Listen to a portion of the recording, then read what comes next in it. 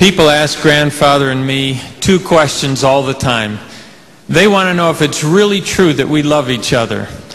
If you want to know for sure, you have to come on the tour bus with us and see for yourself. But the other question that they ask us is how something like this can happen. A USA Today editor, when he was interviewing us, said, you know, I can understand possibly forgiving the man who killed your father, but he said, but loving him? That seems almost morbid. And you know, it would be if it wasn't true. But the answer to why and how something like this can happen is really very simple. It's God's grace and the power of His Word.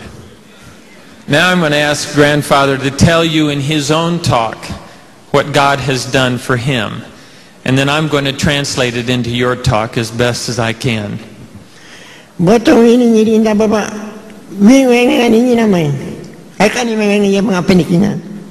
A long time ago I wasn't a God follower. Nobody had ever come to teach me how.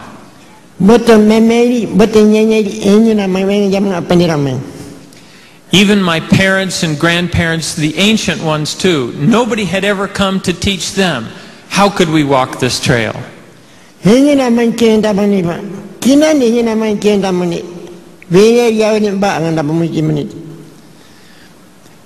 We hadn't seen the markings that marked this trail. So how could we find it? And then he said, what are we going to do?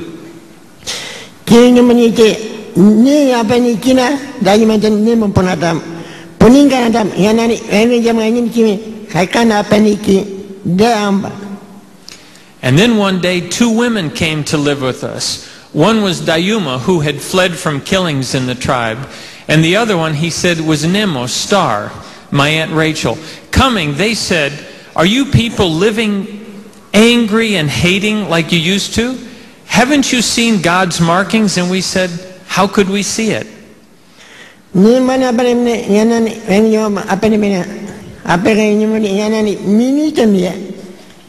And then they said to us, people, if you keep walking your own trail, when you come to the end, what's going to happen to you? Where will you be?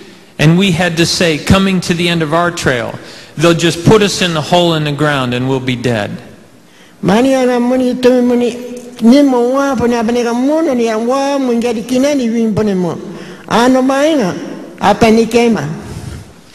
Grandfather said, and then something that I didn't expect happened. I had been listening to this talk and I knew it was a good talk. But because my heart was so dark, I couldn't understand it. He said, but then the Creator, Wangungi, He sent Wangungi Onawoka, His Holy Spirit. Coming, He took a very strong blood that Jesus, His Son, dripped and dripped for me.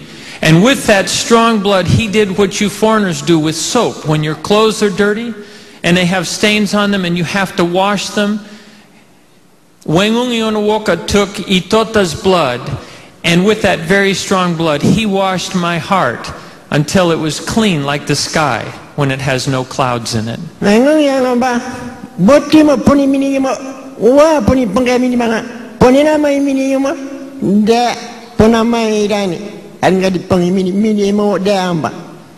If you go and speak God's carvings, there will be some people who will say, bah, I don't want to walk this trail. Well, you just keep walking, but you keep inviting others, because others are going to say yes, and they're going to come walking this trail with you.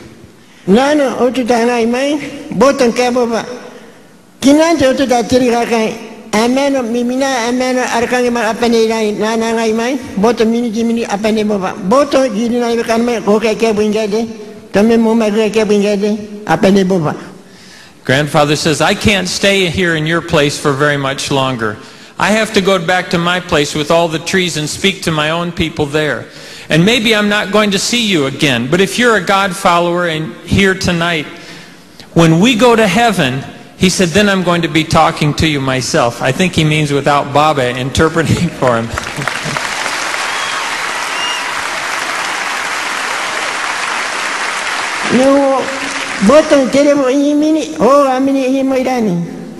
Grandfather says, are you foreigners understanding me? And then he said, if you're understanding me, then are you going to say, woo? That's how the Waorani in a group say yes. So, ini minipa? Okay.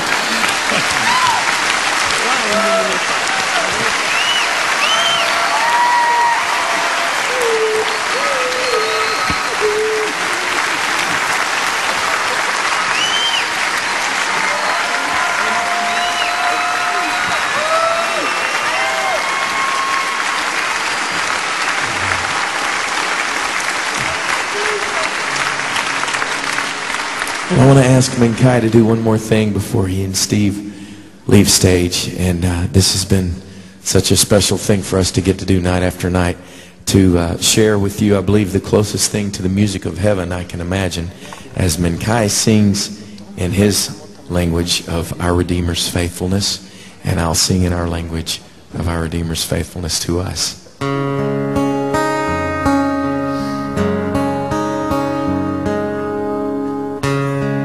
As I look back on this road I've traveled,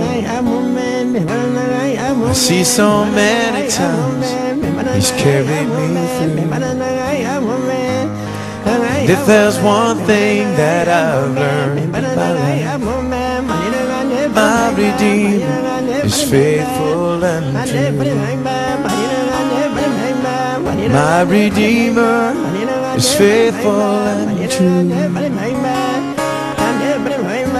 Everything He said He will do. And every morning His mercies are new. My Redeemer is faithful and